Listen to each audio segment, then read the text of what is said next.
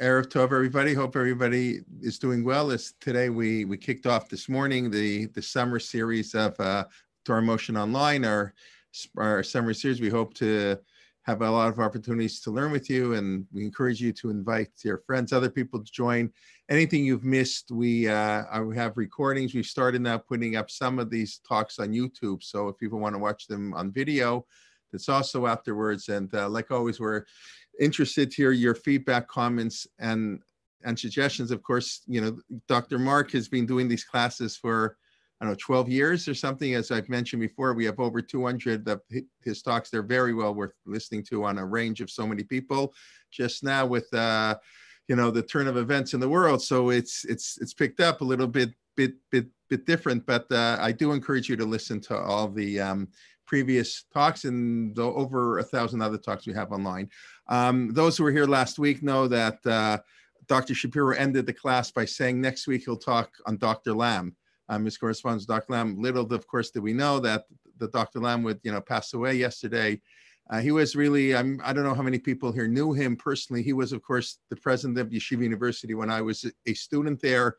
He was really a tremendous, tremendous leader, really one of the builders and molders of modern centrist orthodoxy, whatever you want to talk about, a phenomenal orator, a great communal rabbi, a scholar, academic scholar, a Talmud Chacham, somebody who really pushed what he believed in. He spoke firmly for it, and an amazing fundraiser. He raised basically $2 billion for Yeshiva University. He saved it from chapter 11, which was the fate they were going, and that's he really will be missed, and whatever. So it just turns in, and we are dedicating this evening's talk to his memory. Okay, Dr. Shapiro, it's all yours.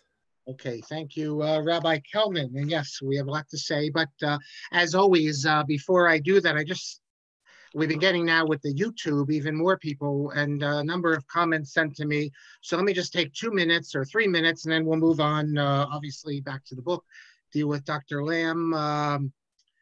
I don't know if the person we spoke a little bit about TikTok last week is on there, but I did want to clarify that when we spoke about this third type of Shiva, it's not only because the words like darche, which is plural already, derachim, but what about, for example, etchem? You'd expect it to be etkem, or the word we have in Megillas Esther, sharvit. Why not sharbit? Or we say in Shema, lavdo b'chol avavchem. There's no dagesh in the dalit. So it's in order to explain that there is this theory of a second Shiva. Incidentally, we have one example, as far as I know, only one example, where after the movable shva, the shva na, you have a dagesh, and that is the word shetei, two. And we think that dagesh is because a nun dropped. David Eisen, a longtime listener for many, many years. Sometimes he's with us even in Israel live, so he gets an award for that.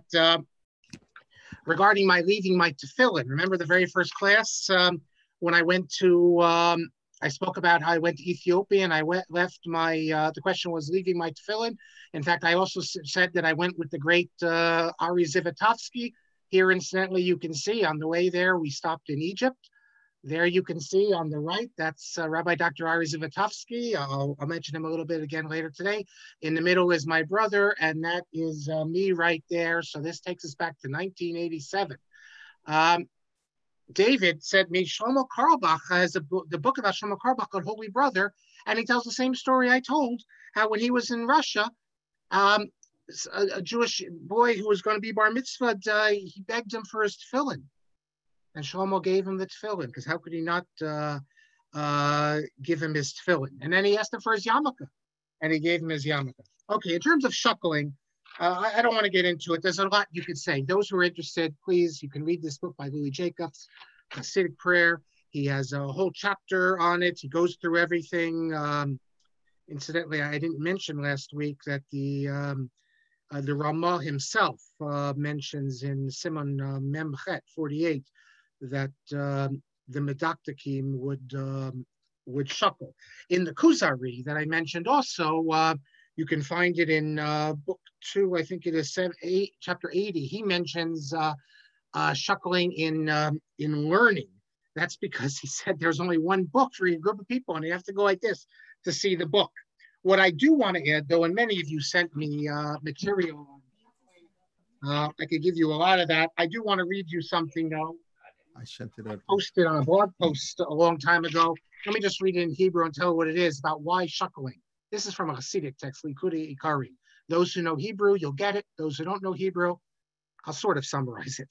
Hatfila hi zivug im hashchina, ukemo shebatchilat hazivug yeshna nua, ken sarich nanea atzmo betfila.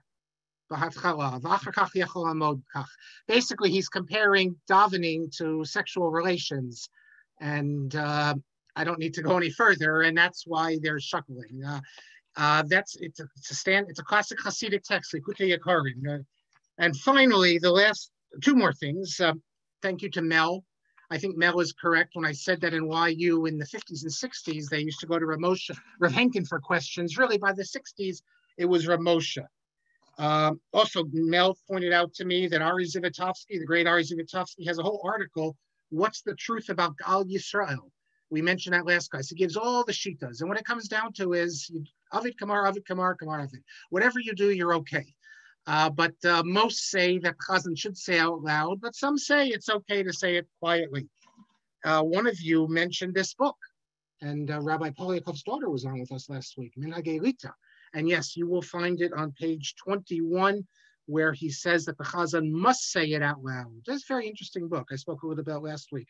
I just was glancing through it, and you know he's a real stark Litvak, because on page 68, he talks about how it's idolatry to do the upsharing, and that no good Lithuanian Jew would ever do that. But I asked my friend in Lakewood, he says, other than the real Litvakim, everyone in the yeshiva world, even the Litvaks, now do the upsharing. So if you want to see Rabbi Polyakov, page 68, you get the famous story with the Brisker Rav. Some guy brought his son to the Brisker Rav to cut his hair on his 3rd birthday, and the Brisker Rav said, I don't cut hair, I'm not a barber. But even the modern Orthodox have gotten into it. It's a real party. And finally, the last thing, Hyman Schaffer. Okay, Hyman pointed out something which I knew, and I wasn't sure. I didn't say it, and now you'll have to judge for yourself. Remember, I've been saying all this, how the book we're going to start looking at in 1 minute is the 3rd sefer ever published with Catholic money, and the first 2 were the Kisvei Rabbi Yaakov Weinberg. There is another one, but I wasn't sure if it's like a traditional sefer. And I've mentioned this before at other occasions. And it was published by Paulist Press. I'll see if anyone gets it and can put it in. Paulist Press, I'm just reading about it. It's published by the Paulist Fathers, missionary priests, etc., etc. Rav Soloveitchik's Al HaTshuva. Yes, Chaim Maltz has it. The English version by Pinchas Peli was published by Paulist Press. So why didn't I mention that? I didn't mention it because it's English. You know, as a sefer in English. I guess, I mean, today, I guess a lot of Sfarim, or like Blech's books. I remember, you know, some guy writing about how they're the most important Sfarim in our time. He's obviously a halacha-centric guy who said that. But would anyone deny that they're Sfarim? So I guess, but that means the Rav Soloveitchik's Al HaTshuva, as far as I know in English, is the first sefer ever published by Catholics. And maybe so, because, you know, on Lonely Man of Faith was first delivered at a Catholic seminary in Brighton, Massachusetts, if you can believe this.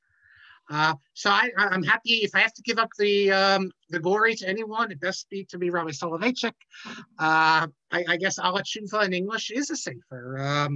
Maybe, I mean, it's a translation of a sefer, but okay. So now we move, we begin again, continuing with Igros Malchei Rabbanan, the book I published, the letters. One of you was so impatient, you said, well, what are you going to do after this? So this is going to take us many weeks, but if we're still inside and we can't go out, I can start doing the Kiss for Rabbi Yaakov Weinberg, Volume 1 Halacha, Volume 2 on Hashkafa, the history of the Gedolim, and we'll be here for another few years. And as Rabbi Kelman said last week, the next Siman 13, Yud Gimel, is my correspondence with Rabbi Lamm. So I was going to tell you, of course, as I always did, I didn't think I need to tell you really about who Rabbi Lamm was, but I will now, in light of the events. You know, his wife also just passed away about a month ago, and he was preceded by a daughter, unfortunately. So I was going to tell you what led me to him, our connection, and the question, because it's a very interesting question. But since of his passing, and there's a lot been written about him, you can go online. Why you sent out something tomorrow? They're having the eulogy, and Rav Schechter is also speaking, and I'm very curious to hear that because he at times was at odds with Rabbi Lamm, Dr. Lamm, in terms of the direction of the yeshiva. So it'll be interesting to see that. And so let me just say a little bit about Dr. Lamm that you might not know, not the standard things. And he's born in 1927. He went to Torah Vodaas. So I don't know if you're aware of this, but Torah Vodaas, which was originally founded by, I'll show you something in a minute, founded by leaders, including from the Mizrahi, Zev Gold, and others. They have a website. Yeshiva Torah Vodaas has a website. Here's a Haredi yeshiva with a website. And on the website, it has a list of yearbooks. Every yearbook that they have, they don't have Dr. Lamm's because his, I believe, would be in 1944. It goes 43 to 45. And then it ends like 78. I think that's the last one when they stopped doing a yearbook, I guess. But if you look through it, it's incredible because you see so many great people, so many people who made a mark. And it wasn't Haredi yeshiva like we think of today. I've downloaded all the yearbooks because I have a feeling maybe they're going to be taken off. Let me give you an example. So because you think of Dr. Lamm and you say, oh, he went to Torah Vodaas. So many people went to Torah Vodaas. Let me just show you just one page, which someone sent to me. I found other interesting stuff, but I was looking for great names of rabbis and other leaders. I wasn't reading like this, but someone else sent me this. I want to show you, just to give you an example of the page. This is from the yearbook, one of the yearbooks. It's from 1941. Take a look at the guy on top, Irving Dropkin. Maybe some of you know him. If he's alive, I hope so. Absolutely free of all conceit. As an athlete, Chink is hard to beat. As a Don Juan, well, let's not debate. Just ask the girls who live in Seagate. So you get a sense. Now, am I saying that the rabbis were happy with this? Of course not. They're probably furious. But if we did something like that at JEC, when I went to high school, they also would be furious, the rabbis. What it says is, though, it shows you about the students. That the students, this is what they were like. Today, the students of Torah Vodaas wouldn't dream of anything like that. I mean, talk about girls or anything. So clearly, it's a different sort of yeshiva, and there's probably many of you who remember. It was more to the right, of course, than YU, but the students going came from all sorts of backgrounds. And when you say it was more to the right of YU, yeah, it was. But let me show you some other things which come from Torah Vodaas. Hold on a second. This is from Torah Vodaas. They sent out after the state of Israel was formed a special Haggadah. And look at the picture here of Israel, the pioneers. Here's another one. This is right in the Haggadah. And look at this. Hold on to your seats. Look how the women are dressed. And this is sent out by Torah Vodaas. In fact, I have to tell you that this book was just appeared. You see this big thick one here? It's called America's Yeshiva. Not Yisrael Chanan, Torah Vodaas, 1919. Okay, look how thick it is. It's a whole beautiful picture book. The pictures are unbelievable. All about Torah Vodaas, about the time when Dr. Lamm was there. I don't think he's mentioned at all in the book, but all sorts of other people mentioned. They tell the truth that about Zev Gold, the leader of the Mizrahi, signer of the Israel Declaration of Independence, how he was involved very much in founding the yeshiva. That isn't the case, by the way, in the, if you look in the video they put out, they don't mention Zev Gold at all. But it's in here so much. I believe that this book, this great big book, was written by a few different people because although the first half of the book has all the history, including the march, there's a big march of the yeshiva, and they're holding the Zionist flag in the march. When you get to the end, things are a little different because they talk about the new Rosh Yeshivas they have, and they go through every Rosh Yeshiva, discuss them, Rav Pam, Rav Gedal Yeshua, Rav Kamenetsky, then they get to the more modern ones. And two of the modern Rosh Yeshiva, by the way, are the two ones today. One's named Rav Yosef Savitsky, and the other is Rav Yitzchak Lichtenstein, who was appointed a few years ago. So it's interesting because Rav Mordechai Savitsky and Rav Soloveitchik did not get along very well. They were actually at odds with each other in the early years. In fact, during the Kashrus controversy, where Savitsky was on the other side. Later on, they did get together, but in the early years, not. So now they're descendants of Sermius Rosh Yeshiva. But let me read you what it says on towards the end about Rav Yitzchak Lichtenstein. Rav Yitzchak Lichtenstein, a descendant of Rav Chaim Soloveitchik and a grandson through marriage of Rav Reuven Grozovsky, he came to lead the yeshiva. So no mention of the father and no mention of the grandfather. And it's not like Yitzchak Lichtenstein has gone off to the Haredi side and forgot his roots. He actually published his grandfather's Haggadah and other works of his grandfather. And it's like, who are they trying to fool? Everyone knows who his father is and everyone knows who his grandfather is. So it's not like it's a cover-up like usually you see in Haredi literature where they don't want you to know about it. They know that everyone reading it knows about it. And so that was disappointing. But it's a different era. The school that Dr. Lamm goes to and where he gets his early Torah, although he got a lot of Torah, of course, also maybe more from his family. He has an uncle and a grandfather in particular. He's an uncle who's a Mechaber Sefer, Balmo, and a grandfather of Yeshua Balmo, the author of the Emek Halacha. He was an important Rav in New York.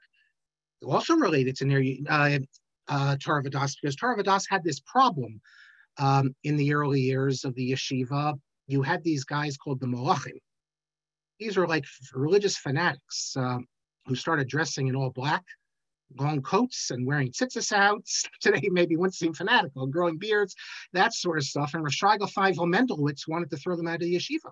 They weren't following the rules. And he writes to Rabbi Balmo, and you could look it up. It's volume 2, number 28. And you can read about how Rabbi Balmo writes to him, Halacha Maisa. The tshuva is about one person in particular, but we know it's about all of them. Throw them out, and they were thrown out. The Shraga Feivel Mendelowitz threw them out of the yeshiva, and that's Rabbi Lamm's grandfather. After finishing, of course, you have to go to college. Everyone went to college in those days. This is before the Lakewood Revolution. So the question was, do you go to Brooklyn College, Queens College? Do you go at full-time? Do you go at night? Do you go to Columbia? Do you go to YU? And he went to YU, and he got smicha at YU, and then he becomes a rabbi in Springfield, Massachusetts, the home of the Basketball Hall of Fame. There used to be a number of shuls. They've all now combined, Orthodox shuls. But his shul was Congregation Kadima, where he comes in 53, or 50, end of 53, I think, Rosh Hashanah. He took over for another rabbi who had just finished up about 18 years, Isaac Klein. Isaac Klein, Yeshiva College graduate, started at Yeshiva Rebbe Tzolchanan and switched to the seminary. Isaac Klein, one of the 3 people to get personal smicha from Louis Ginsburg. The others were Louis Finkelstein and Boaz Cohen, the author of the conservative code of Jewish law. It's like a Kitzur Shulchan Aruch in English. And if you took out the stuff dealing with cheese and wine, any Orthodox Jew would have no problem using it. But he was the rabbi of the Orthodox shul there. Lamm was there only a few years, actually before, and when he was a YU, right before he went there, he was assistant rabbi, I should say, at KJ. He'd soon go to the Jewish Center, just like Mordechai Kaplan was at the KJ and then found the Jewish Center. But he comes back to New York City in 59. He had thought, incidentally, of going on to a career in the sciences. He was a chemistry major, but he was convinced to devote his time to Torah. And he starts teaching at YU Jewish philosophy, but he doesn't have an advanced degree. It's then he starts working on his dissertation. He has the distinction, Dr. Lamm, of the only PhD ever directed by Rabbi Soloveitchik. And this was it came out in Hebrew and in English in the 80s. It came out in Hebrew earlier on Rav Chaim of Volozhin. So he has smicha, and he was obviously very close to the Rav. He wrote it on Rav Chaim Volozhin, something very close to the Rav's heart, the idea of Torah Lishma. At this time, he's working as the Jewish Center. He's the rabbi there, and he was there for many, many years. Not that many years, a decade. Then he's chosen to become president of YU. What's significant about his time there is that, a number of things. First, he starts Tradition, the journal that still continues. He He was very influential in the Upper West Side. Of course, it's a center of Jewish money, Orthodox money, and community. And he was a great orator. We heard it from Rabbi Kelman. Very unusual. He wrote out every one of his sermons, word for word. You can go on the YU website, the archives, and you could see all his sermons. They uploaded all of them. And he dealt with all the issues under the sun. And you see him saying things which today might seem, he wouldn't maybe say them today because he's talking about, maybe there will be rabbis for women rabbis in the future. I'm not going to opine on it, but he's not like saying absolutely not. And you find someone wrote me today asking, he was looking at the sermons and really Lamm in I think he said it was in 65 or 64, is 65, I think he said, he is writing about how we have to, stress the mitzvah of mishloach manot. He says it's a mace mitzvah. He says no one does mishloach manot. And the person asked me, and I didn't know this either. He goes, "That's, I guess, on the Upper West Side in the 60s, people weren't doing mishloach manot. It wasn't, you have to ask people who lived during that time, but that he gives a whole sermon on it, so at least in his show, people were not following that. A great orator. He writes scholarship during his time. He writes Torah during his time, and he makes himself a reputation as one of the leaders of American Orthodoxy, American, born and bred, someone who's able to speak about the problems of the day, everything from the sexual revolution to the homosexuality. He writes the first article on halakha and homosexuality, presents a possible solution, treating homosexuals as ones, that they're sort of like forced into doing what they're doing. So maybe we can judge them not the way the harsh judgments of the Talmud. Really very important. In one of his early articles, he publishes in the Jewish Quarterly Review, he was zocha, at least he thought he was zocha, for a very harsh response by the great Harry Wolfson, the premier scholar of Jewish philosophy. And I asked Dr. Lamm once, because here he's a young scholar, rabbi academic, and he publishes this, and the leading authority in the world on Jewish philosophy blows him away. So I asked him, how'd you feel? Were you embarrassed? He says, no, I felt a lot of pride. The fact that Harry Wolfson thought it was worth his time to write a whole essay to show why I was wrong. It's like what people said with the Rav Shir. If the Rav called on you and then said you're an Amaretz or anything, you don't feel embarrassed. You feel good that at least he thought that your idea was worth criticizing rather than just ignoring you. And I've heard the same thing of people who are in Lieberman's class as well. He becomes president of YU, as Rabbi Kelman mentioned. The school was in very difficult circumstances. Lamm was preceded by two important presidents, Iluyim, unbelievable, big Talmidei Chachamim, Revel, Bernard Revel, and Samuel Belkin. Samuel Belkin was from the Chavetz Chaim, who also became great scholars, academic scholars, but they never really published anything. Belkin's great work on Philo was only after his death it came out. He published his one book, which is his dissertation. The same with Revel. Running a university, raising money, that's the main job, waiting enough time to write. This is going to be Lamm's unbelievable achievement, even though he becomes president. He becomes president when Belkin had almost bankrupted the university. For all of his wonderful achievements and what he built, he was a great builder, he almost bankrupted it. Lamm was able to rebuild, raise enormous amounts of money. I asked him once, how did you raise money? I can see you raise money. It's a full-time job for the university. You have to raise money for a medical school, for a law school. How do you? And he explained that, each different people, you go and you raise it differently. And yet throughout all that, most people, academics, they become deans, they become presidents. You kiss academic scholarship goodbye. When do you have the time? Certainly president of university. They give you a fancy place in New York. You're supposed to have meetings every night. You're having your meeting. When do you have time to write? I don't know how he did it. I could say the same about Jonathan Sachs. I don't know how he did it either.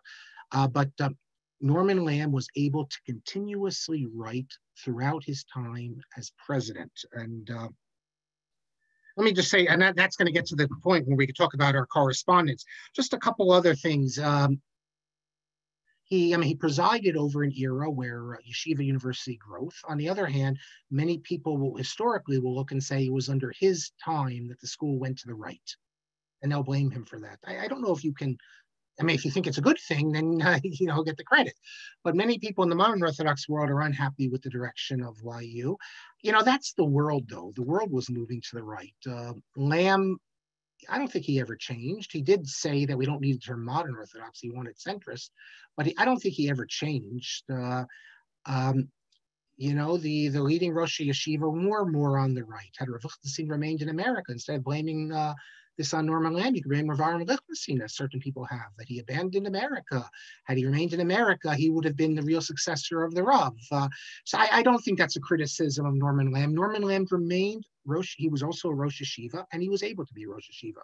This is what we have to remember. The first three presidents of YU were also, I'm not going to say that Lamm was a Talmud Chacham like Belkin or Revel, but he certainly was a fine Talmud Chacham, one who could give a shiur, who did give a shiur to the university. He published halachic articles. He published a whole sefer. He was a really Renaissance man, ish eshkolot, and of course he did what Belkin and Revel did not do. Not only write on scholarship, be a spokesman for modern orthodoxy, confronting the issues of the day, whatever the issues are, be it as I said, sexual ethics, be it politics, situation in Israel, in a way that his predecessors did not. He was appointed president. Unfortunately, we don't have the story of that. We have a book about YU by Jeffrey Gurak, and yet the whole thing is glossed over. He becomes president, and yet we know that that was a serious election with strongly held feelings. Now, why didn't Gurak write about this? I never really asked him. You can ask him. I'm sure it's being Riverdale. The fact that he was Lamm's academic assistant when he wrote it, in addition to being the professor of American Jewish history at YU, might be the reason. I don't know, but I don't see how you could write a book on YU and not talk about the presidency, where you had two leading figures. You had Emanuel Rackman, also a major figure in modern Orthodoxy at the time, who was very much involved with Yeshiva University. He was Belkin's right-hand man. In fact, I don't believe it, but Rackman told me that the Rav was on his side. The reason I don't believe it is because Chaim Soloveitchik is known to have gone into the board meeting and started reading things from Rackman's writings and says, we can't have him as president. And there must be minutes somewhere of the meetings to find out. Maury Weiss, I believe, was involved with this through his father-in-law, I guess. I don't know if he himself was at the meetings, but this became a big conflict. Is it going to be Rackman, who had many important backers, or Lamm? Had Rackman been appointed, the university would have probably gone to the left, certainly wouldn't have gone to the right. Lamm was appointed. Again, I don't know the inner politics. All we know are the rumors and everything. So Rackman then feels he has to leave. He goes to Israel and becomes the chancellor of Bar Ilan University. So it's one of those great what ifs if Rackman had become president.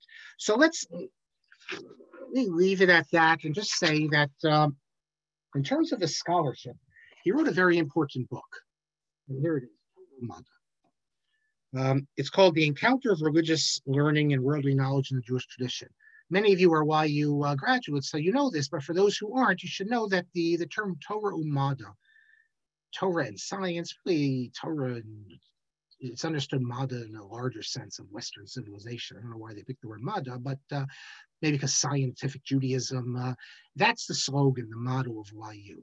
And it's always been a problematic slogan because on the one hand, the administration always advocates it, and the presidents have always advocated it. You can even go back to Revel. Look in Rakefet's biography, which has his addresses at the graduations, and you can see Revel always pushing this. But we know that the Rosh Yeshiva often were completely opposed to it. The Rav, of course, was not. The Rav was the biggest backer of at least secular studies at the university. I'm not saying he believed in the ideology of the synthesis, we're going to see, which he did not. But there never was actually a book-length exposition. Why you used to have this thing called the Torah Umada Reader, which had an essay from Rav Lichtenstein, some other stuff that he would pass out to all freshmen. Norman Lamm decided he was going to actually write a book explaining the philosophy of Torah Umada. It's copyright 1990. And if you look at the preface of the book, he writes how he began to prepare how'd he write the book? He says that he began to prepare it in Jerusalem in the home of Herman and Ursula Merkin. It's an important German Orthodox family, became big backers of Yeshiva University. The Merkins are, if you want to learn about them, maybe not such good stuff, you can read about Daphne Merkin, what she has to say about them in her memoir.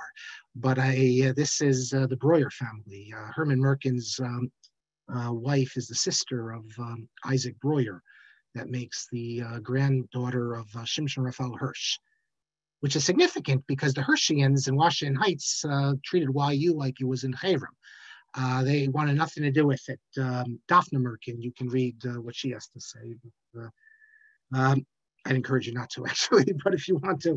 And then he says, the month of quiet contemplation in the lovely surroundings of Yarnton Manor in England as the guest of the Oxford Hebrew Studies Center. And then it goes on, the competent and loyal assistance of my academic assistant, Professor Jeffrey F. Gurak, etc. Okay, that's where I come in. Because Lamm tells us that he went to Oxford for a month. He was given, I guess, a sabbatical of a month, and he could go there. And he used to go up in the summer to Camp Morashah. Those of you who went to Morashah, you might remember, but to work on this book. In fact, he gave in Oxford, he gave a whole lecture on it. Yarnton Manor was a place that was owned by the Oxford Hebrew Center for Hebrew and Judaic Studies, and it was they sold it about 7 years ago. It was a manor with like 10 different houses on it, and a library, and places to eat. You're there, you feel like you're nobility for old, and that's what it was. It was an old manor from the nobility, and that was owned by the Oxford Hebrew Center. And I was in Oxford at the Oxford Hebrew Center in 1987 to 88.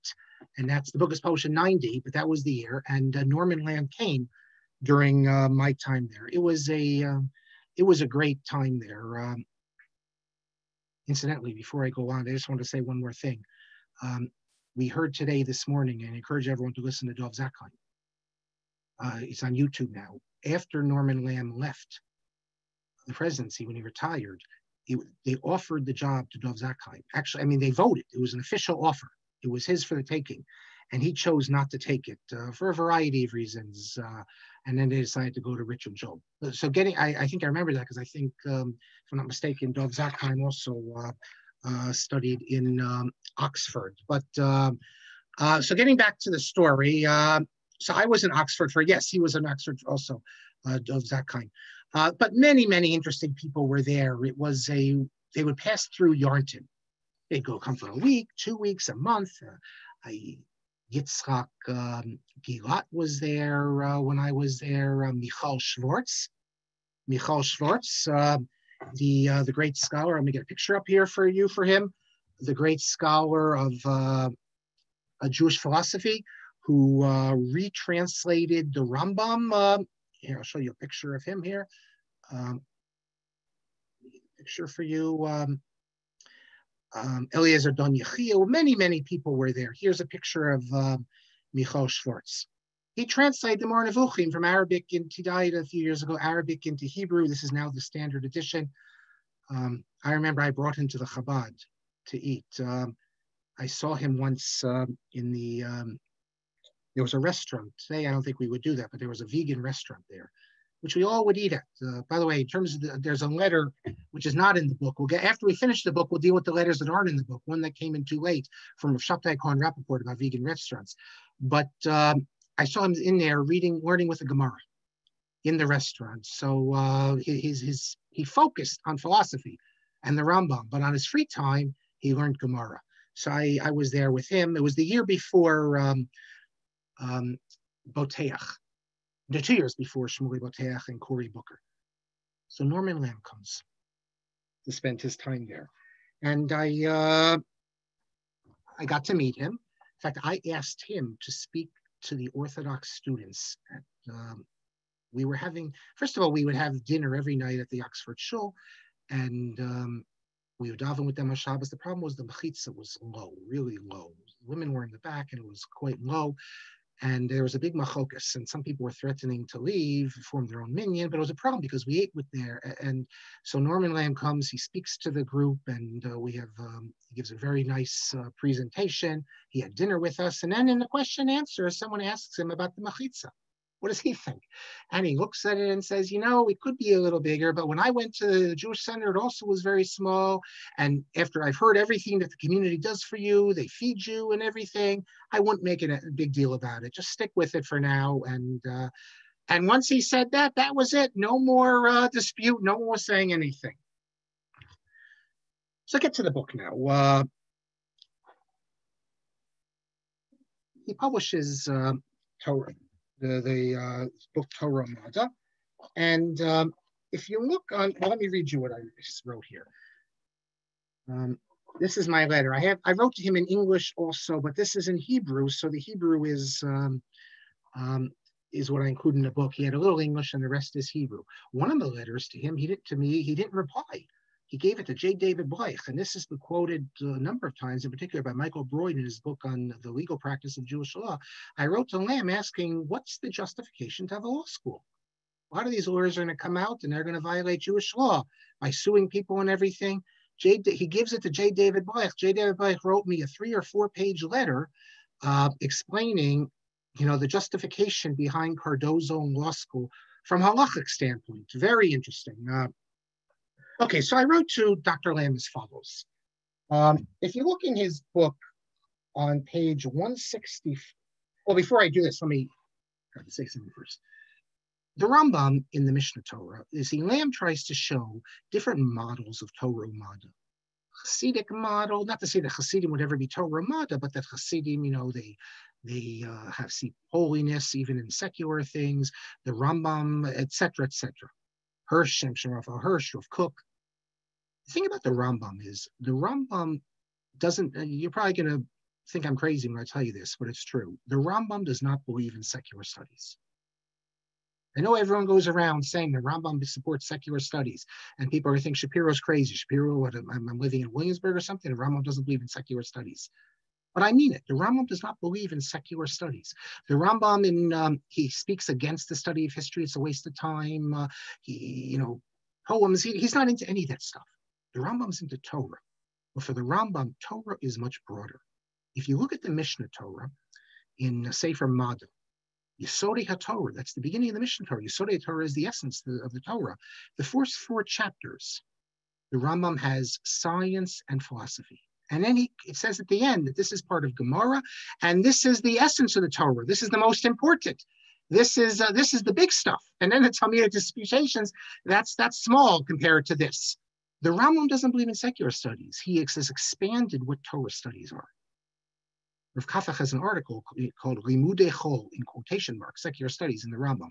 The Rambam just has a much broader understanding of what Torah is. And this is not Torah Umada in the sense when we think of, the Rambam didn't believe in Torah Umada. The Rambam believed in Torah, but Mada is Torah. So for instance, I think it's, maybe it's mitzvah number 77, I think, you have to love God. How do you love God? Well, who's God that you can love him? You don't know him. So the Rambam explains it's an intellectual love. What does that mean, intellectual love? You understand about science, you understand about the world, the creation. Today you could say, for example, you learn about the human eye and how and then you're brought into wonder of God's creation. And that brings you to an intellectual love of God. This is part of Torah. And therefore science is a necessity to fulfill the mitzvah of loving God and to understand so much more. So it's basic. And it's in the Rambam, he doesn't hide this. This is not one of the secrets of the Moreh Nevuchim or anything. It's right there in the Mishnah Torah. So I'm reading Lamm's book on page 164, because Lamm gives a whole exposition and exactly what I'm saying. And then he says, however, do you therefore make Birkas HaTorah for studying organic chemistry? Or equally absurd. I don't know why it's absurd. It's not absurd at all, but he says equally absurd. Then he says, may you study calculus all day and thereby be exactly exempt from other Talmud Torah that day. I might say it's absurd for a different reason, because calculus doesn't work here. Calculus for the Rambam is sort of like, it's something that's like an appurtenance. It helps you to learn. You study calculus so you can understand Kiddush HaChodesh or things like that. The Rambam never says that the mathematics per se, the Ralbag does, but not the Rambam will bring you Olam Haba or anything like that. So, but chemistry? And the Rambam, and Lamm says explicitly, no. The Torah blessing is restricted to, quote, texts of Torah and the review, explication, and analysis of those texts. He says, so texts of Torah. What does that mean, texts of Torah? He says that the Pardes, which is all this philosophy, which I mentioned, that's Talmud Torah, but we don't say a bracha on it. He says the study of physics done in the proper manner is an active study of Torah, but requires no blessing. I understand this. So I wrote to him. I wrote to Dr. Lamm and I said, what's going on here? What's the basis that you say that the Rambam calls this? Here, I'll read it to you. The second here, word for word, what the Rambam says. Just so you know, I'm not making this stuff up. Yesodei Torah, chapter 4, right at the end, after going through all the stuff, he talks about the Pardes, and he says that the philosophy I've spoken about, this is Maisa Merkava. And Maisa Merkava, we know that's the most important thing. And what's a Davar Katan? A lesser thing? That's the Havaya Dabaya Varava. That's Talmudic argumentation. Only after you study Havaya Dabaya Varava, what he says, Leda, to know the Isser, Asr, Vamutar, then can you move on to the bigger stuff. How could you not say Birkas Torah? You're studying the essence of Torah. Yesodei Torah. So I asked him, what's your basis, Dr. Lamm, for this? Because he doesn't, he just says it without explaining it. And he replies to me that I should, he tells me to look in the Gemara, in Brachos, and he says, it says there that you say the Birkas Torah on Mikra, Midrash, Mishnah, Talmud. And then he says, based on this, we see that it has to be a text of Torah. I wasn't satisfied, because if you look in Hilchos Talmud Torah, chapter 1, in my book it says chapter 11, it's actually chapter 12, and you have to see different versions divided differently. A section of Talmud, the Rambam includes as part of Talmud study of the Pardes. He says that explicitly. If you look in Hilchos Talmud Torah 11, he says you should divide your day into 3 parts: a third in Torah Shebichtav, a third in Torah Sheba'al Peh, and a third in Yaskil Acharit Davar Rishto, understanding, argumentation, etc. And then he says this is called Talmud. And if you look in number 12 there, he says that that the matters that are called Pardes, and we know what Pardes is. Pardes are all the philosophy he speaks about. Bichal HaTalmud is included as part of Talmud. So that would be explicitly yes. So Dr. Lamm writes back to me, he says no. He says, well, look what the Rambam says in Hilchos Talmud Torah and compare it to what he says in Hilchos Tefillah, where in Hilchos Tefillah, he says that when you get up in the morning before learning Torah, he says, Hamashkin likros b'Torah, if you get up to read Torah before Kriyat Shema, he says, whether you read Torah Shebechtav or Torah Sheba'al Peh, you have to make a bracha. And then, so he says Torah Shebechtav or Torah Sheba'al Peh. And then if you look in Hilchos Talmud Torah, Perek Aleph, Halacha Yud Aleph, he says you divide your day three ways: Torah Shebechtav, Torah Sheba'al Peh, and then, as we already saw, that to understand the argumentation. But he says if you look back in Hilchos Tefillah, when he says that you have to make the bracha, he's only referring to the 2 first parts, Torah Shebechtav and Torah Sheba'al Peh. That's what you make a bracha on. In other words, you don't, and that's the first 2 of the way you divide your day to 3. The third part, which is, he calls it Yavin v'yaskil acharit davar mereshito, v'yotzi davar midavar, v'yidmed davar davar, v'yadim minas Torah justice behan, etc., etc. You don't make a Birkas Torah, and in that thing, that's the Pardes is included. That's his answer. All I can say is it makes no sense at all to me. Based upon what Rabbi Lamm writes, if I sit down for an hour and explain to you an analysis of Svara of the Ketsos HaChoshen, you wouldn't make Birkas Torah? Okay, if you read the Ketsos HaChoshen, I think Dr. Lamm would also agree you make it, because it's a text of Torah Sheba'al. But how about I just explain to you a Svara? Or how about we sit together and like my son, God willing, he'll be in yeshiva next year, so they sent out like a shiur. Do you count, should belief in God be counted as the first mitzvah? That was a shiur they sent out before Shavuos. We could have a whole conversation for an hour speaking philosophically. Are we saying that that's not part of, that's part of the Pardes? Well, you wouldn't say Birkas Torah for that? I think you would. So then how would you explain the Rambam's Lashon? I think it's, he's just saying you get up and you, it's difficult maybe, But he says you get up and whether you learn Torah Shabbat or Torah Shabbat Peh, maybe over there this is included in Torah Shabbat Peh. I don't know. I see what Rabbi Lamm's point is. On the other hand, the other side is it leads you to this unbelievably, in my mind, strange result that Yesodei HaTorah, which he tells us, which Lamm himself tells us is the essence of Talmud Torah. You wouldn't make a Birkas Torah on it?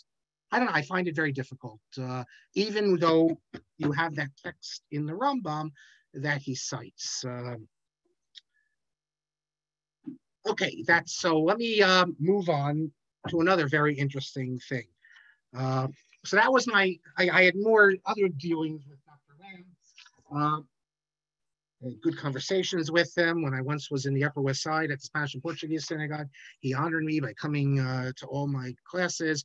We spoke privately, and he told me all sorts of stuff, which at the moment I don't want to reveal it, but he thought it should be revealed. Just his views on certain issues of the day. And I'm not saying I was close to him at all, but the few times we were together, I learned a great deal, and I was happy to, even though it was a short letter, I was happy to be able to include this in the book. Now, the next letter, number 14. This I need to give you a background as well, because it's from. Let me show you his picture here. From a great rabbi. He hasn't been well the last couple of years. Here he is. Rabbi Yehuda Herzl Henkin. He's the grandson of the great Rav Yosef Eliyahu Henkin, the posek of New York, really the leading posek in New York before Rav Moshe Feinstein. None of Rabbi Henkin's children, whom he sent them all to yeshiva college, but none of his sons became great Talmudic scholars. One of them became an internationally known lawyer, Louis Henkin. And he had a grandson, though. He has a grandson, Rabbi Yehuda Herzl Henkin, who was in America. I believe he went to Flatbush, then he went to Columbia, and he's been in Israel now for many years. The father of Eitam Henkin, who we mentioned in previous class, a very, very big Talmud Chacham, author of 4 volumes, responsa called the Nevanim. Interesting questions. He's one of the poskim in the modern Orthodox orbit, answering questions from the non-Orthodox world. And he himself is in that orbit. His wife started the school Nishmat. The whole idea of a Yoetzet comes out of them, and he was the halachic advisor, the halachic authority behind this. One thing I can say, and I did say this to his wife, I never told him personally, we used to communicate a good deal. He used to read my blog posts and send me information on them. There's a real problem with his sefer. You take a look at Rav Moshe Feinstein's Igrash Moshe. Very important work. You can chart the history to a certain extent of American Orthodoxy from his work, because you see who he's writing to, you see the problems. And this could also even have halachic significance. And Rav Moshe writes an answer to Berkeley, California, as he does to the Chabad House in Berkeley. The answer, when you see the answer given there, well, had he been writing to Monsey or Brooklyn, it might be a completely different answer. So it's important for a variety of reasons to know who the letters are being written to. Rabbi Yehuda Herzl Henkin never tells you who he writes to. He writes Lichvod and then just leaves the name out. So you have no idea. And that I don't like that. We learn, as people who study the history of halacha and responsa, you learn a great deal about who is in correspondence. And when you see, for instance, that a really right-wing rabbi is corresponding with a left-wing, or Hasidic with an anti-Zionist, or an anti-Zionist with a Zionist, it's interesting. I have a number of letters from Rabbi Henkin. The one we're going to speak about now is, it's not the most famous. 2 of these letters became very famous. The other one we'll speak about is quoted all over the place, and no one knows who he wrote to. Now they do. This is titled Aliyah Kofer LaTorah B'Shat Chak. Can you call up a heretic and give a heretic an aliyah in an emergency situation? What is it? What's a heretic? What's an emergency situation? Well, before we get to that, let me tell you. I have to tell you a little bit about the history here and what's the background of this teshuvah.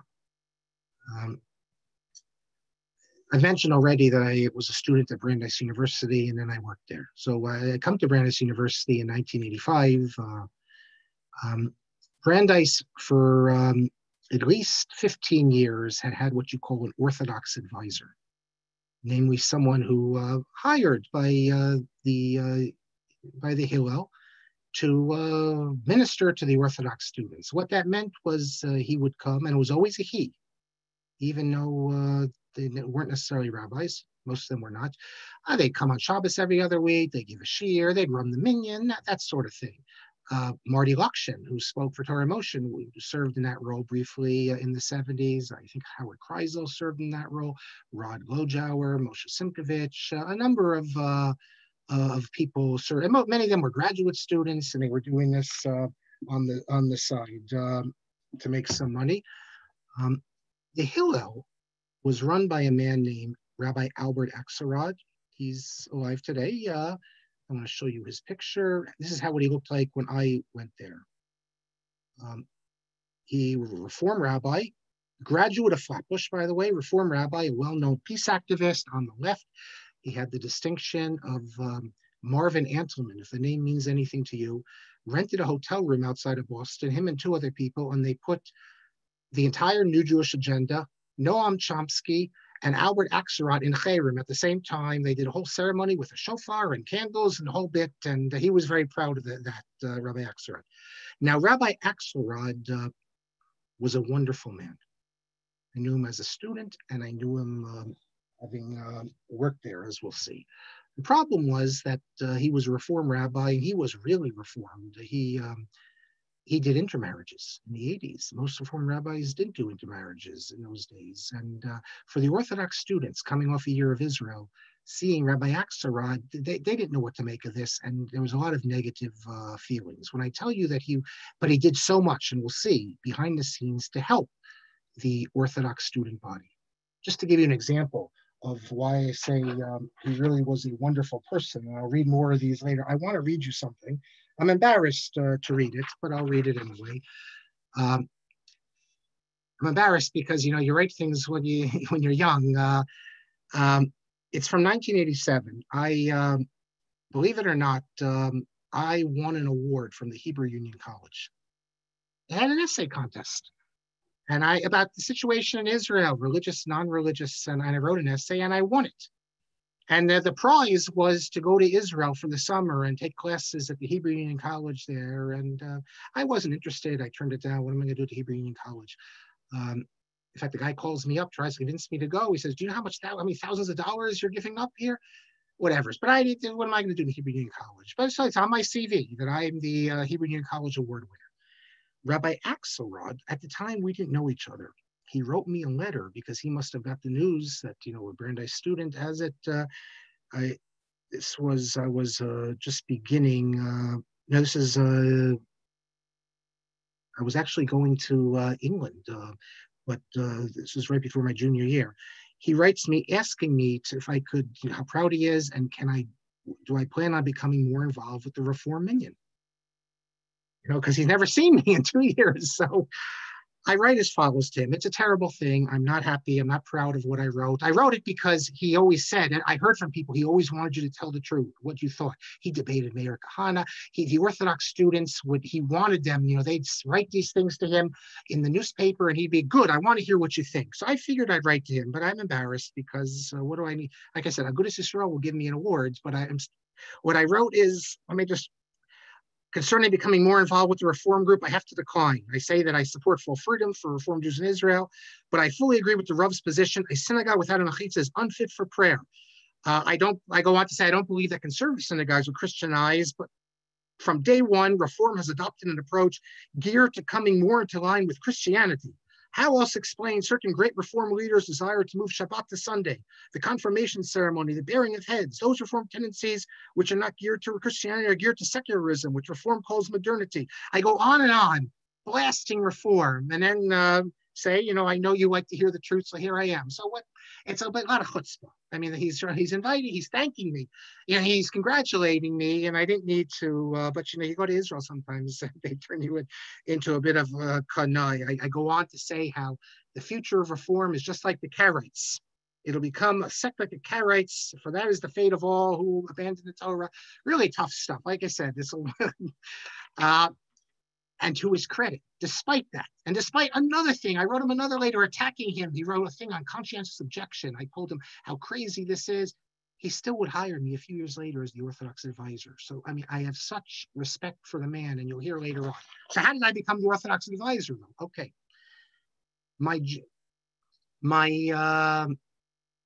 The junior year, I was not there. I was in Oxford. The following happened. I would come back, though. When I came back, they do trimesters. So I came back and then I went up to Brandeis. So I knew what was going on. And I knew the person, the Orthodox advisor who this was involved with, but I was not there the weekend it happened. We got a new Orthodox advisor. The first year I was there was Rabbi Lazarus from Framingham, Massachusetts. He's a Chabad rabbi, very interesting, nice. Then we had Rabbi Marc my sophomore year. So junior year is a YU guy, to the right. And he decided that he's not going to give Rabbi Axelrod an aliyah. Now, Rabbi Axelrod would come once a year to the Orthodox service. He's the one that gave the money to pay for the Orthodox. He didn't have to do this, to pay for the Orthodox advisor. He's the one that came up with the money for the Erev. He did all these things, and many more, which I later learned that he didn't need to do. He could have done things, just basic. Let's say he ran the Hillel, so he could have made a decision that we don't need to do this. He actually encouraged an Orthodox minion, maybe because he was nostalgic for his youth or whatever it was. And he would come once a year. And he would always get an aliyah, and no one ever thought anything of it. So the new rabbi we have tells the gabbai, don't give him an aliyah. You can't give him an aliyah. Because he's a heretic, he's not Bikoris. And really, he is not Bikoris, because he went to Flatbush, he knows. Most Reform rabbis don't know anything. He knows. But how could you not give him an aliyah? But on the other hand, the rabbi says, yeah, you have to listen to the rabbi. We always listen to the rabbi. And I was a freshman. The Chabad rabbi told us we couldn't carry the Torah around the women's side. We always would carry the Torah around the women's side. So what did the students? The students revolted. They couldn't carry it around if the rabbi said not to. Instead, we didn't carry it. So we took the Torah out, and we stood at the ark, and Mizmar LeDavid, and we stood there and we took it out. Hallelujah, we just stood there. That was our little protest. So you have to listen to the rabbi. So he didn't give him an aliyah. And then this becomes a big, Rabbi Axelrod sees what's going on. He wants, and people were saying, I guess Rabbi Axelrod, it's not us, it's this. And he comes over, and he made it worse. The rabbi, he says, if you observe 2 Shabbases in a row, I personally will call you up. And Rabbi Axelrod replied back, my relationship with the Ribbono Shel Olam is between him and me, and it becomes a fighting match. And the rabbi said something he shouldn't have said. He said that Rabbi Axelrod had recently had a heart attack. A young guy. Now he's in his 80s, so he was young then. He said, the heart attack you had, God was sending you a message. So, needless to say, that Motzei Shabbos, the Orthodox advisor is fired. He didn't go away, though. He was fired, but he didn't go away. He remained on campus, and he tried to get the students. He wanted us to create a real Auschwitz-Gemeinde, like in Germany. He said that we'll create a separatist Orthodox community, totally independent from Hillel, and he had lined up the money, he told us, from New York to fund this. You can only imagine, he probably went to these rich Orthodox makers in New York and said that the Reform rabbi is persecuting the Orthodox students, and we need to create a separate community. And so it was a total separate community, and the students wanted nothing of it. And then there wasn't, for the rest of that year, there wasn't, this was my senior year. I'm sorry, but I wasn't there at Shabbos. There wasn't any Orthodox advisor. Yeah, it was my senior year, but I was not in there at Shabbos. Then the next year, they had Aryeh Cohen for a period, I don't know how many months, and then he didn't last. And then there was a complete year without any Orthodox advisor. And then they called me if I wanted to run the minyan. And the problem was, obviously, and this was explicitly asked to me beforehand, would I give Rabbi Axelrod an aliyah? So there we get the question. And understand what this means. There hasn't been an Orthodox advisor now for about a year and a half. There's no guidance for the students. And so you have Ramosha Feinstein's tshuva that you can't. So I still need to tell a little bit, 2 or 3 more minutes of background we can do next class. I need to tell you how the one time, actually, let's take 2 more minutes since we're on a topic. And next week we can go right into halacha, what Rebbe Henkin said. So when the whole thing broke apart, and Rabbi Sidon, I don't want to say his name, I said it, okay, sorry, was let go. People started calling different rabbis. Someone actually called Chaim Soloveitchik and asked Chaim Soloveitchik, what would the Rav say? Could we give him an aliyah, Rabbi Axelrod, an aliyah or not? And Chaim said, well, my father used to give a Reform rabbi an aliyah, but this wasn't really a Reform rabbi. It was a conservative rabbi in a Reform shul, and he used to give a lot of money to right-wing yeshivas, so it's different. So he of course, didn't want to give us an answer. So I then was stuck with the problem, what to do. And I would turn to Rabbi Henkin, and we'll see how he replies and the different modalities and the problems that come up. I do want to say, though, that there was a time that Rabbi Axelrod did break his model of always supporting the Orthodox community. And as I said, he did it, and you'll hear more stuff behind the scenes. So I only have the best feelings for him. But there's one more event I'll tell you, and I'm telling you this, I wrote about some of this in the Sfarim blog, but it's also good to get it on the record. And this was when, we'll take 5 more minutes and then I'll take the questions, when a certain personality came to speak at Brandeis. Brandeis was a very pluralistic type of place that we each would have our own minyanim, but then we would come together for the meal. And that's going to be relevant for another tshuva Rabbi Henkin about a woman saying Kiddush. But then we'd go for an oneg Friday night. And everything was done al pi halacha, even if let's say the Reform were sponsoring the oneg, some speaker, nothing, no violation of Shabbos. When I was working there already, Rabbi Axelrod calls me in and we have a meeting, him, me, and the conservative rabbi. They have a chance to get Dr. Ruth Westheimer to come speak. For the young people, you might not remember, Dr. Ruth Westheimer, she became known as a sex therapist on the TV, on the radio. If you grew up in New Jersey, you remember her, I think it was WR. I remember because I think it was in 1983.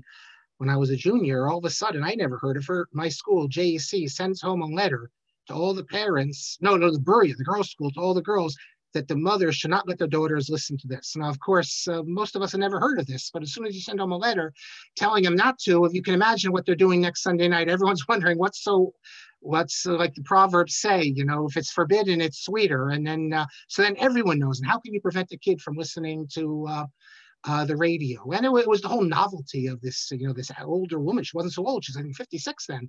But we thought she was some old timer, and she's speaking about all this sort of stuff. I'm sure you can find it on YouTube. But she's someone who grew up in a traditional Jewish home. She went to Israel, and she was going to come speak at Brandeis Friday night on her experience of growing up Jewish in Germany. Someone was sponsoring it, and it had to be Friday night. And the problem was that Dr. Ruth said she couldn't speak unless she had a microphone, because her voice was low. So Rabbi Axelrod, I think he brought us together to tell me, not to really discuss, but he wanted to discuss, can we have a microphone? And I said, of course you can't have a microphone. We're not at Union College. If there's no Shomer Shabbos kids, you all can do what they want. But I mean, this is the status quo here. You can't have an event if there's a microphone. But then he turned to the conservative rabbi, and she never would cross me. But he asked her, what do you think? And she said, well, we use a microphone in shul. So obviously, what kind of question is it? So he says, okay, well, we're going to have it. And I said, well, then the Orthodox can't come. We've never, ever boycotted. We never not come. And I think it's a terrible thing. You're putting an event that we in the Orthodox community can't go to, but whatever. So I made an announcement that the Orthodox community, I'm not speaking strict halacha. Maybe you can make a case. You're sitting in the first row. You can hear it without the microphone. It's just, you can't go to an event which is, violating Shabbos like this by a Jewish organization. So I make the announcement Friday night that, this is my opinion, that none of us should go. And I guess 50% of the students didn't go. And for a modern Orthodox rabbi, I guess that's doing okay. 50% listen to you, you're doing okay. So in that sense, Rabbi Axelrod, I think he made a mistake on that. But this is the interesting end of the story. We're sitting down at the meal. Soon it's benching time. And who comes into the dining room asking where I am? She obviously had heard that the Orthodox students weren't coming, Dr. Ruth. She comes and she sits down next to me, and she's unbelievably apologetic, saying that she didn't want to hurt our feelings or do anything against. She also knows what Torah is. She grew up, and but she can't speak without a microphone. She sat with us. she benched with us. I mean, it's funny, she benched, she didn't wash, and she didn't eat bread, but she benched with us, and she said she remembered that tune, Baruch Atah Hashem, from her youth. I don't know if she meant in Israel or in Germany, and she was very apologetic. So now that we've set the stage, you have a Reform rabbi who clearly from the standard of halacha is a kofar. On the other hand, someone who has done unbelievable stuff to help the community. And also the flip side is that you're not going to be able to appoint an Orthodox advisor unless he agrees to give an aliyah. At least that's what I was told at the time, and that was the case at the time. I was succeeded by Rabbi Aryeh Clapper, and he told me he never gave him an aliyah and it wasn't a problem. But at my time, this was actually a question that was asked. So I turned to Rabbi Yehuda Ratzel Henkin. Why Rabbi Henkin, not Rabbi Greenblatt, others? Because Rabbi Henkin is someone who had been on a secular university. I thought he would have a sense of what's going on. Is that looking for a heter? I guess you can say to a certain extent. But is there anything wrong with that? We'll talk later on in a future class. Is there anything wrong with that? There's a whole tshuva from Rabbi Ratzalbi on that. So I went a little bit over, so we will stop now. We've set the stage. Boy, I didn't think one class, only one tshuva, 1.5. But what can we say? It's Rabbi Tarfon says the work is for us to do. We don't necessarily have to finish. But stay tuned for next week, Rabbi Yehuda Ratzel Henkin, in the first of his groundbreaking tshuva to me on these sort of modern cultural issues. Let me now take a few of the questions and comments. So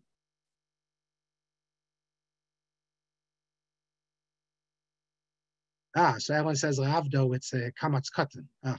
Okay, but etchem is not, so that's a good example. It's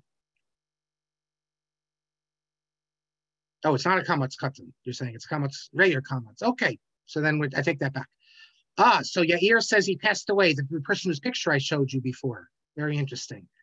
Susanna Levin says it's amazing they printed that. Well, when you say they printed, it's not amazing because the students did it. And yes, there's supposed to be someone who oversees it, but who knows how carefully they look. What's amazing is the students. It's the student change, because when I went to high school, they wouldn't have allowed that in either, but the students wouldn't have cared. So you see the type of student and how Torah Vodaas has changed. I encourage, Shyness says Rabbi Dokken died in 2008. The forced Haggadah. Unbelievable, Mel says. So I encourage everyone to go look. I downloaded all the yearbooks, because who knows what other interesting things there are in the yearbooks. Maybe some of them mock some of the rabbis, who knows. Kay Shiner says that in Rabbi Lichtenstein's speech at the centennial, he proudly mentioned the influence of his father and grandfather on him. So then I wonder why the book, sometimes they're more pious than the Pope. The book is a good book, though. The pictures are unbelievable, and they do tell the history, the founding of Torah Vodaas authentically. They don't cover up Rabbi Zev Gold or anything else. They mention Mizrahi. But at the end of the book, where they mention appointing him, I mean, Rav Yeruv Gozovsky was involved with Torah Vodaas, sure.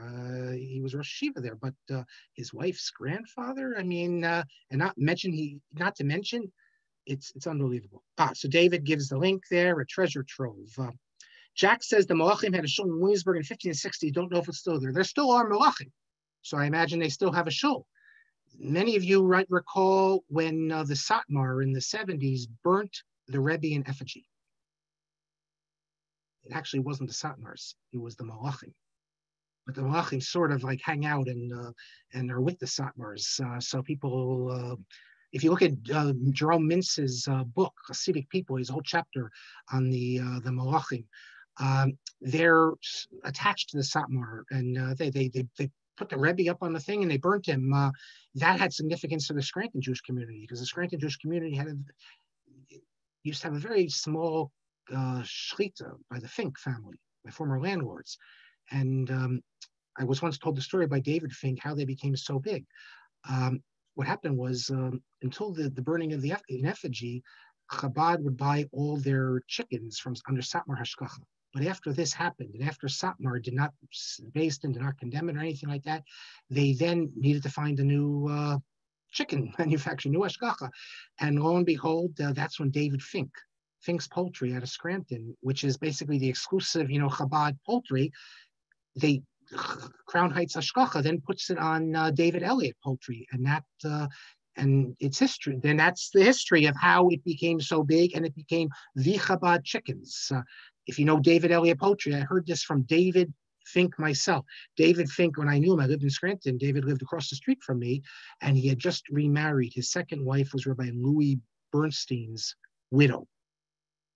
David, thank you for giving us Rabbi Lamm's the links. In addition to the homiletics, they include a great historical review of contemporary events. Yes, indeed. Chaim Malks tells us that Rabbi Yaakov Shur, Rabbi Yeshua's brother, became the leader of the Malachim. So I guess through that Tarvadas influence.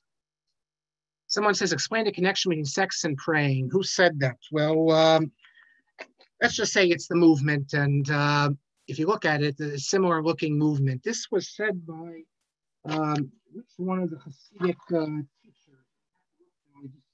Here it is. It's in Likutei Mikarim. This includes writings of a number of Hasidic masters. I in one of my Sfarim blog posts, I actually included a picture of this. I can send it to you. K. Shiner or Kefet has a lecture about the battle to become Wayu's president. I'm sure he does. The problem is we don't have the inside scoop. All we have are stories. I've heard the same stories. I heard stories from Rackman. Rackman wanted me to write his biography. He was going to actually pay me a lot of money. It broke down because he wanted to have final say. He wanted to read all the chapters and have comments. And I said, I can't do that. If I'm going to write it, it's going to be an actual real biography, because the story is a very interesting story, Rackman. So I interviewed him, and from his perspective, he told me the Rav supported him, and he said, you could ask Torsky. And Isidore Torsky would acknowledge that. I don't believe that for a minute. And we know that the Rav, he publicly attacked Rackman's position. Although I don't know if his publicly attacking Rackman's position on the Talmud of Tandu was before or after. I think it might have been after this. I don't know the year. No, it was before. But be that as it may, it wasn't the only time he attacked him. He attacked him, ideas of his at other times as well. So I find that difficult to imagine. But Lamm was young and inexperienced in terms of running an institution, whereas Rackman had been assistant to the president. So I don't know. What we don't have, and what Gurak's book does not do, is really interview people and get to the bottom line. What was the debate? Why did they decide to go to Lamm? What were they afraid of going to Rackman? Rackman had all this experience, and Rackman was like the closest friend to Samuel Belkin. So that we don't have really an inside story. There was a student representative on this who told me what he remembers from it. David says the Dor V says the only difference in Torah and science is that science was given to all humanity, but Torah was only given to Israel. That's interesting. Is that in the introduction, David, to the Dor V? Okay, were Rav Henkin's sons religious? Yeah, they were religious, but not modern Orthodox, I guess you could say. Did Rav Henkin have any daughters? I don't believe so. Someone asked me privately, did Rabbi Lamm ever speak to me about my book, The Limits of Orthodox Theology? Actually, since you asked, I'll say it. Actually, I don't want to say it because he made a very harsh comment about certain Rosh Hashiva and something, and I changed something was in the book in the second edition to be softer, and he said I shouldn't have changed it. He said I should have kept what, if you could figure it out, you could figure it out. If not, so we did discuss that aspect. He told me I made a mistake in trying to change a harsh comment I made there. Val says the law professor was, and of course, Rabbi Eitam Henkin's father was religious, and Rav Eitam Henkin's grandfather, Rav Uretz Henkin's father. There was one who died young, one of the sons. Yes, Rabbi Nate Henkin, exactly. Yes, they all were religious.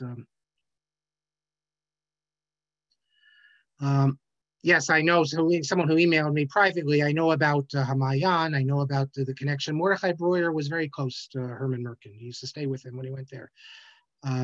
Shiner tells us from Henkin's father, Hillel was a teacher in Jewish school in New Haven, et cetera, et cetera. Yeah.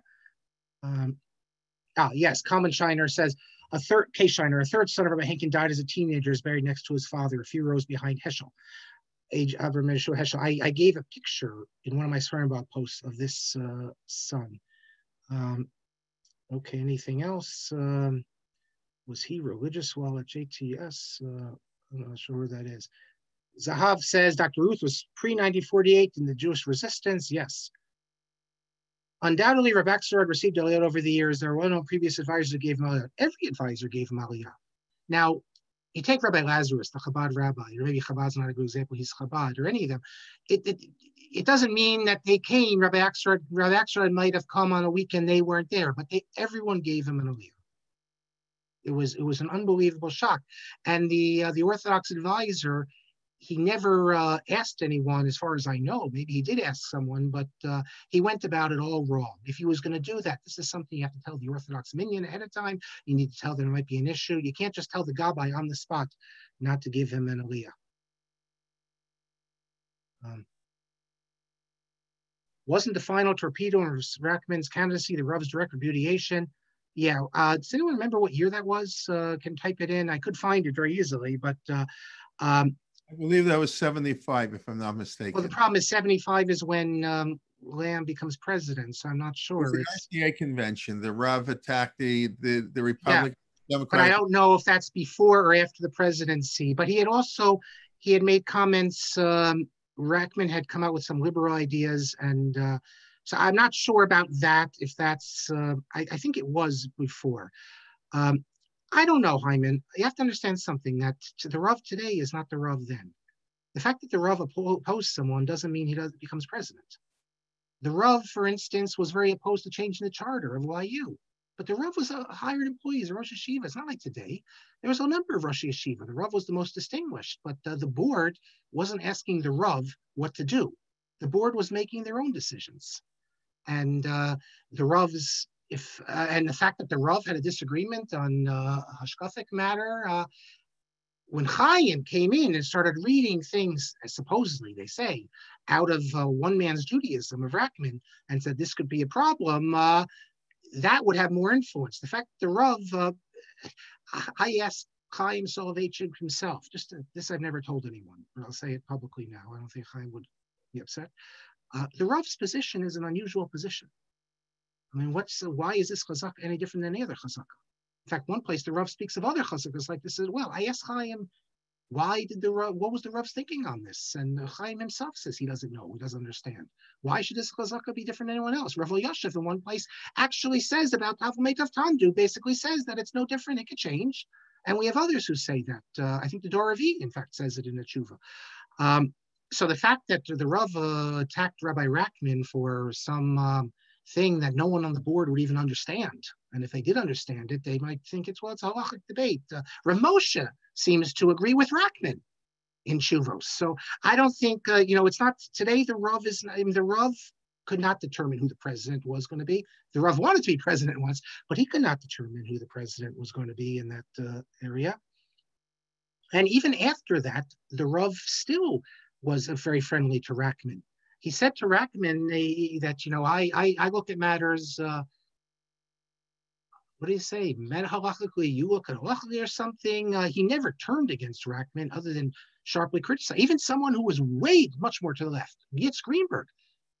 The Rav obviously didn't believe in Yitzhak Greenberg's ideas. He never turned on him, and he refused to publicly condemn him.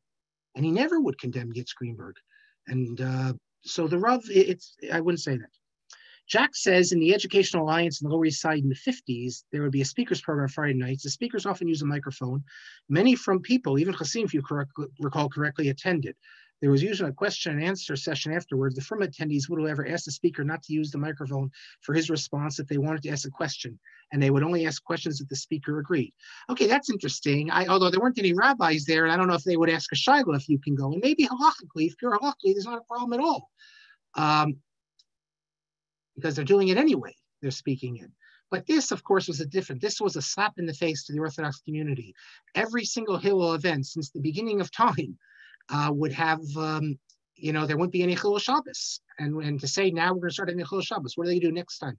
They're going to have the food at the Oneg is not going to be kosher. By the way, since I mentioned Yitzhak Greenberg was the Hillel advisor, not the one directly before Al Axelrod, but 1957, he was the Hillel advisor. He's the one that made the cafeteria kosher.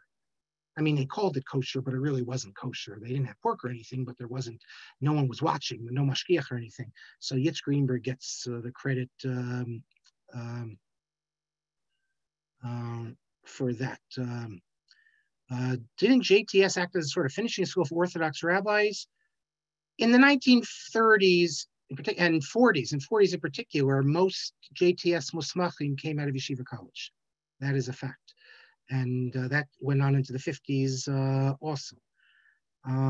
Per Alan Brill, the popular nigun for not Birchat HaMazon, it should be Birkat HaMazon, was commissioned by Mordechai Kaplan for the Amida. I did not know that.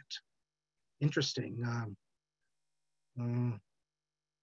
Someone asked, did Ramosha respect the halachic decisions of Rav Henkin? Very much so. Rav Henkin was one of the few people that Ramosha would consult if he had halachic questions. Of course, they were neighbors, so it was easy.